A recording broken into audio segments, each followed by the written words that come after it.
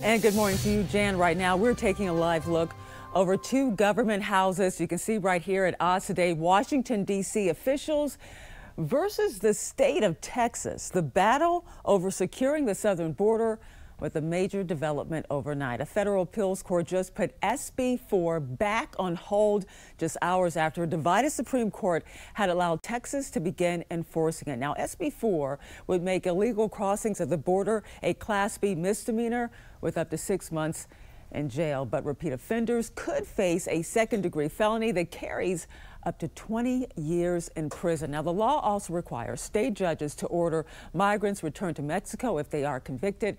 Mexico's foreign ministry says it categorically rejects SB 4 and that Mexico will not accept deportations made by Texas, quote, under any circumstances. Now, this comes as we learned that migrant encounters at the U.S.-Mexico border hit a record high at the end of 2023. U.S. Border Patrol reported nearly 250,000 encounters in December alone, surpassing the previous monthly high of 224,000 in May of 2022. Now, oral arguments on SB 4 are expected in court today. That bill is just one of many legal disputes between Texas and the White House over how far the state can go to prevent illegal crossings into Texas.